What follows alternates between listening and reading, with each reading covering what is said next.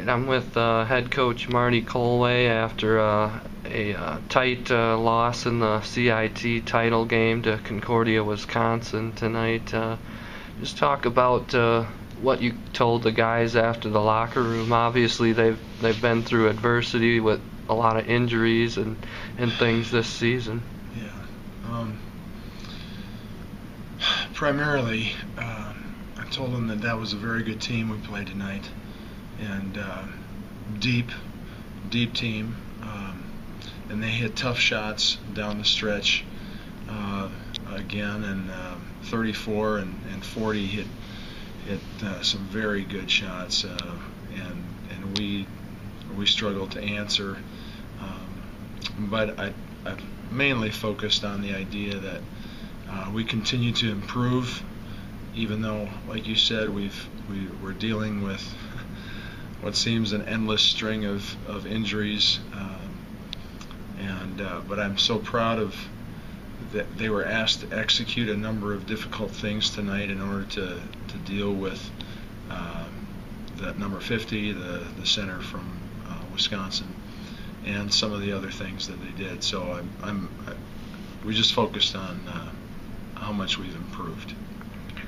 Two guys who played in these before, Bo Smith and Adam Vogt, were hot early on and helped you build up a lead.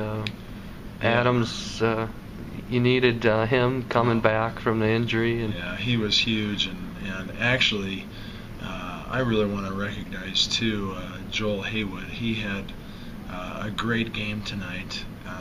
There was a confidence in Joel tonight that it was really good to see in a big game, and so with him playing like that, and Adam and Bo, we're a very good team that way.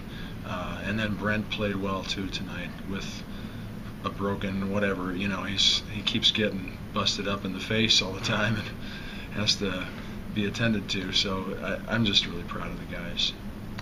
Just give your overall thoughts on this CIT. A lot of great games, and the atmosphere was awesome in Walls. Yeah, Devin Smith and I were talking about how the magic of CIT, it doesn't matter what your record is, it doesn't matter what your shooting percentages were before the tournament, and everybody, it's just all bets are off, and everybody just comes and brings their best game, and so it was exciting, and we can't be too I am extremely disappointed, and